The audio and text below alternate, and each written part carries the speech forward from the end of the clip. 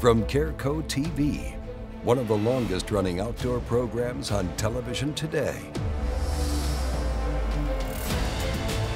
Exploring the country and the coast in search of adventures. From the mountains of the great Northwest to the shores of the Atlantic Ocean.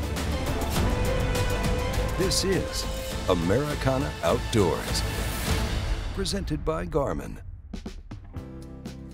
This week on Americana Outdoors, it's all about making dreams come true as we join Jeff Reynolds and Wade Middleton on 2 separate hunts, where they each get the opportunity to scratch off animals from their bucket lists. First, we'll start with Jeff, as he joins us in Texas to hunt an animal that's left him mesmerized since the first day he laid eyes on them. Man, there's something about animals with just big, huge horns. And been in South Texas seeing some of these exotics down here. The axis is something that's just intrigued me ever since the first time I seen them.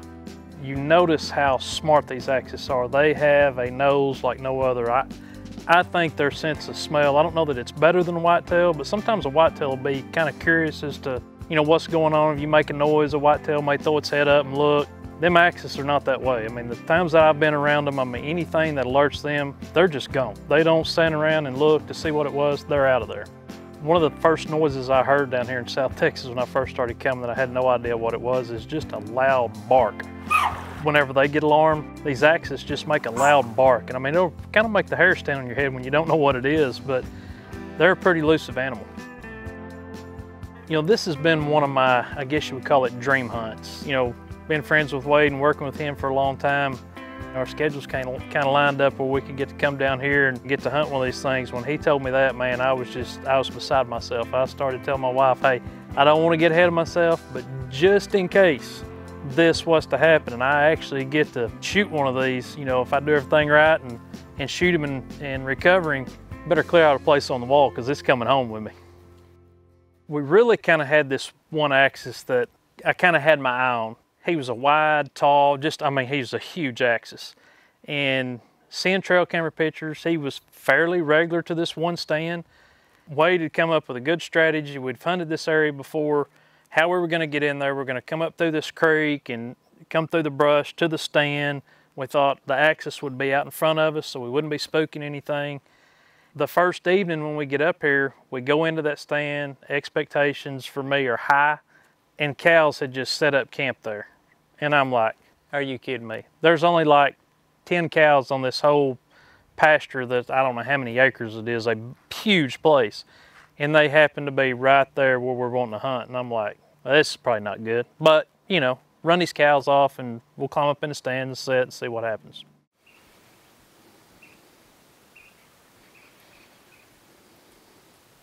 About an hour into it, I catch a glimpse of something. It had some red in it, kind of moving through the brush.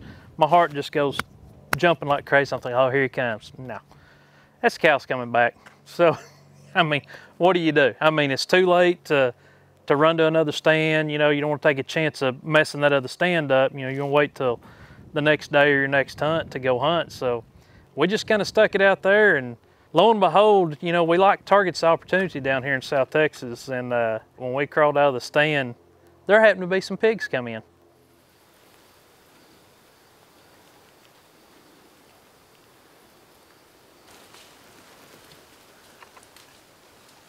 You own that one? Yep.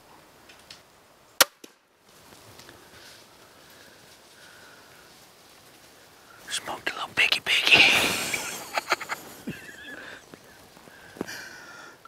That's hunting though, it don't always go the way you plan. Been seeing this big axis on trail camera. And, them cows got us, they sat in here, wouldn't leave, but it wasn't for nothing. Because we did get some meat on the ground. Pig patrol. We'll return to the field in just a moment, but in the meantime, take this opportunity to subscribe to our Americana Outdoors YouTube channel.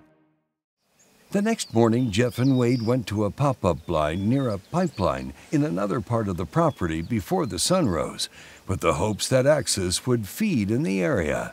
30, 45 minutes, it starts getting light. We see a couple whitetail bucks moving around out there that they get up there fairly close to us, and Wade looks over there on brush line where he had said, you know, the times he'd sit there before, that's where they normally come out at. Sure enough, there was 2 axis does come out. They were actually standing over there eating off a, I think it's a bean tree over there, mesquite beans or something. And I'm like, man, that's a good sign. I mean, at least it's an axis. I mean, it's the right thing we're hunting.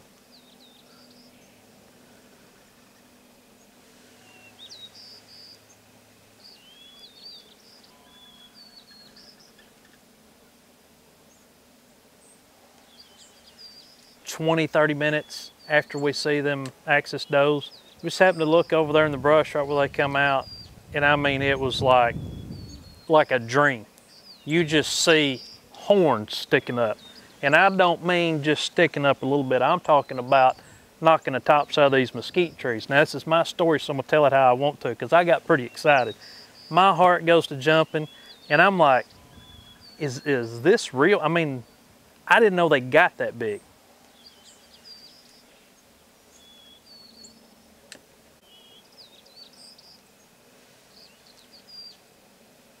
Well, as he starts getting close to us, I thought, I'm gonna range him right now as he's walking, because he's not gonna get, you know, if he stops, I wanna be ready to shoot. Well, as I range this animal, it goes to target lock, and that's, to me, that's the coolest thing about the Garmin Zero when it says target lock. It makes me think of an airplane with it fixing to send a missile out. Target locked, you're not gonna miss him, just pull the trigger. Well, it hits target lock, 28 yards. He stops, broadside. Wade gives me the go-ahead, he's ready.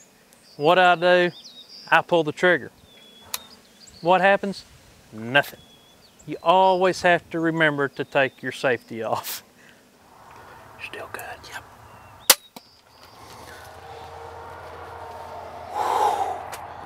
God, did you see the horse? Yes, I did. Holy crap, dude. I mean, I told you. as soon as I pulled the trigger, I couldn't stop shaking. I still can't. Golly, man, I mean, you talking about a dream hunt. I have always wanted to hunt one of them axis, they are beautiful. That sucker walked out, and I'm like, God, I couldn't see nothing over but horns. And I mean, on a string, he come right straight over here to us. Oh, brother. Oh my gosh, dude. I'm telling you. I pulled the trigger and I started shaking so bad. Wade, I ain't ever shook like that in my life. That's awesome, dude. I thought I felt the rocks start to fall out from under the blind. I just, oh, thank you, Lord. Just hope he don't go very far, and hope I did the right thing. Well, we watched the footage back and the shot looked good, but you never know till you get your hands on them, so we're fixing to go start looking. Cross your fingers. As we get on the blood trail, you know, we're following it, and I'm kind of, you know, it's okay blood trail, but not great, but we're in a lot of dirt, so it's kind of hard to see. It's not, you know, it's not like getting in, you know, dead leaves where it just shows up really good. He's bleeding out of both sides, and far apart as this blood is, so it had to be a complete pass through. At least it's sticking out on the other side.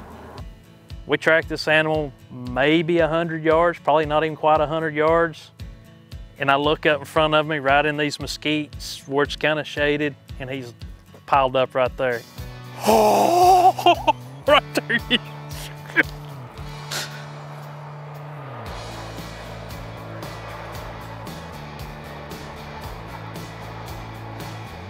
He's done, baby, he is done.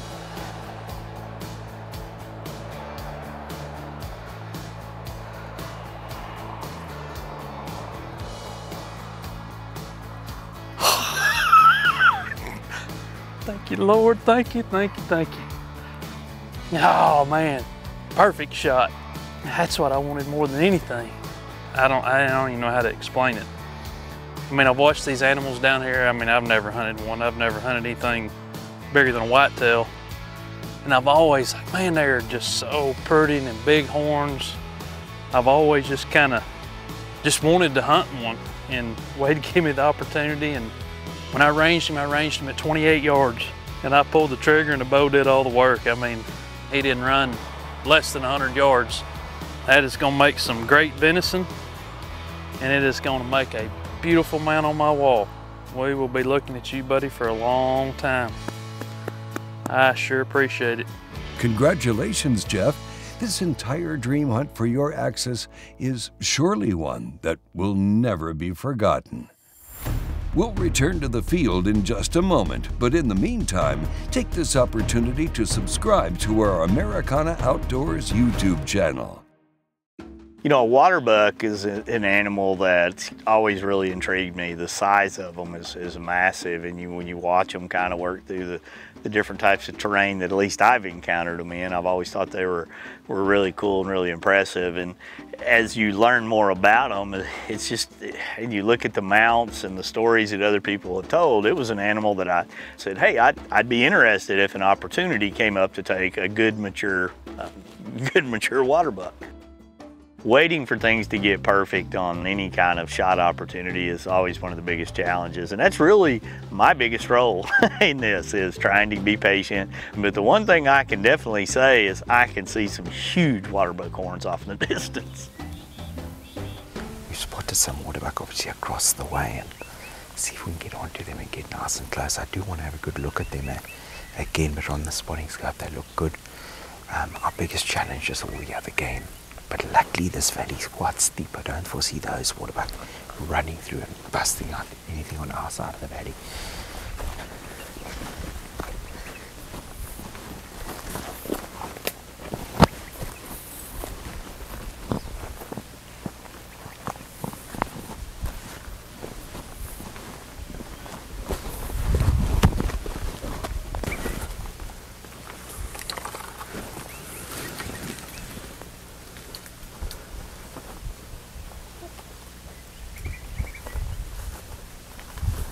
I think we're low enough now, we'll have enough cover. Our only thing now, we'll try not to bump a warthog or something. That'll be our biggest challenge, because if we bump them now, they're going straight into the wind, that direction. In any stock, there's a lot of risk reward, and I've got to say I'm probably a little more impatient than most people when it comes to stalking. You know, when I'm rattling deer, I'm covering ground a lot. When I'm chasing hogs at home, I'm probably covering ground far too fast. But I've learned in my trips overseas that, you know, number one, you're always going to trust your PH. Whatever he says is the law. It's the rule. It's the go. And they are so much more patient in general in most of these types of hunting situations. Carl's style of hunting it's something we all can learn from. I mean, hunting into the wind, number one thing. I mean, that's the perfect thing we all want to do. Patience. Don't rush, don't rush, don't rush. Use your natural cover, use the valleys, go out of your way to not draw attention. Try not to get picked off by other things between you and them, and get in there as quiet and calmly as you can so that you can assess the animal and take a good shot. I mean, it sounds simple, but it's not always simple. Just get on this thing. The one on the right. The one on the right, it's walking. No, yeah, the one in the right, yeah. Okay, on the shoulder. Just behind the shoulder there. Squeeze it all. Just wait. Bad angle. Bad angle, just wait for him. We got lots of time. Still. Bad angle. Just got lots of time, just wait, just stay on that go. Ah, oh, come on, man.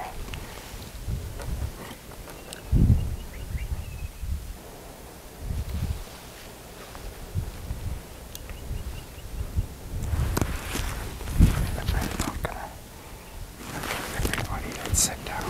Safety on, sit down. Just gonna wait for him to come. Yep. we're inside of 200 yards now, but your challenge is there's so many animals moving around in that area, is making sure you're shooting the right one. So you want a full good, in my opinion, you always want a full good view of any target that you're taking. And then you want to be able to put everything into that opposite shoulder at any time. It's something I talk about in our whitetail hunting a lot. And it's just now it's mostly about being patient and me not blowing the shot.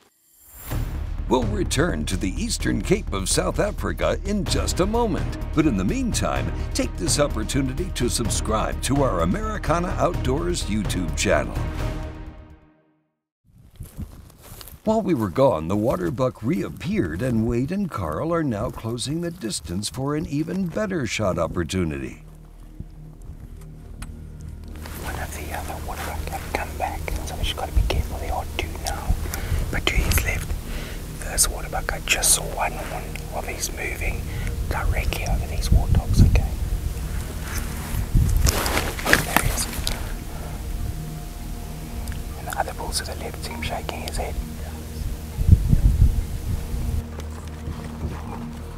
He's gonna come into the clearing.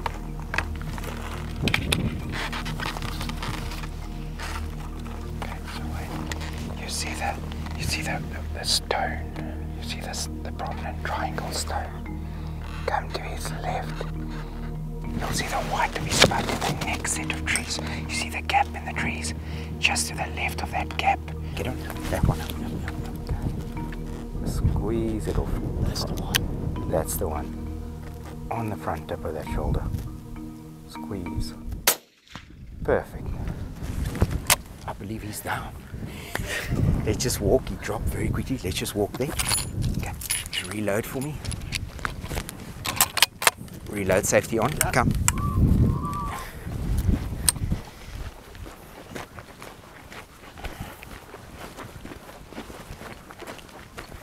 If he gets up, you fire.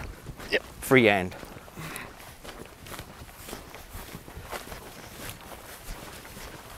Power right down. Yep. He's moving, I can see his head, but he's down.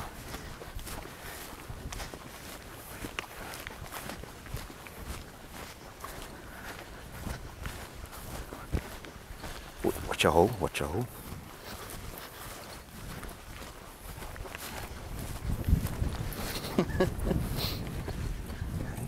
Just get on the sticks for me. Just want to cover him. Yep. We're just gonna watch him. I think he's absolutely done, and I think it was a world-class shot. But it doesn't hurt just to be safe. Yep. I'm gonna lift it a little bit for you, for your height.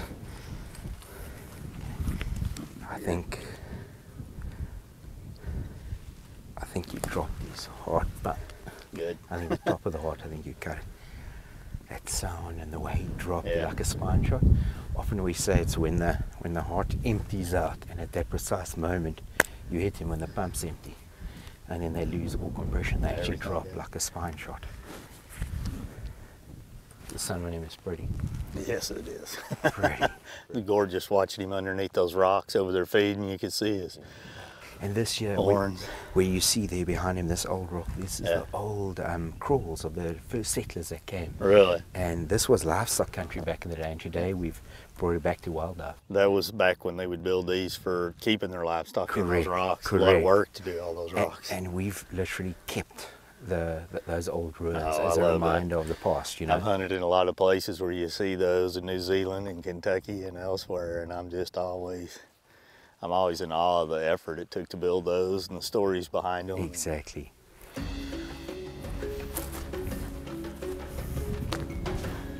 Man. Gee, Brody, that is a bull.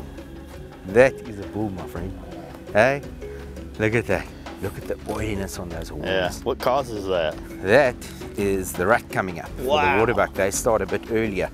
And that's that musky smell as he rubs his body, and then he rubs it all over the bush. You can smell the musky You smell. can smell it. Remember I said to you coming up, when we got like perfect wind in our face, I said, do you smell that? That's the waterbuck. Yeah. And now it's obviously Yeah, strong. you can really smell it. The sheen on these horns is something I was not prepared for. That's Yes. so amazing. And it's, it's obviously a short time of the year you're ever going to see that. Yeah, yeah. And this is what you want. You see this yellow perspex color coming through? That there is when they get rock hard and solid. Otherwise they're a bit pulpy still and young. But he's a great bull and he's a good one to take, and you made a textbook shot. We're gonna get him cleaned up, take some pictures, get him back to camp, and a great waterbuck. I love it. I love every bit of it. Fantastic. Great memory. Congratulations, Wade. As we've seen today, patience is a virtue. And if you'd like to hunt in South Africa, we strongly recommend reaching out to John X Safaris, where they can help make your African dream hunt a reality. Hey, thank you for watching, and join us next week on a new episode of Americana Outdoors. Americana Outdoors is a Careco TV production.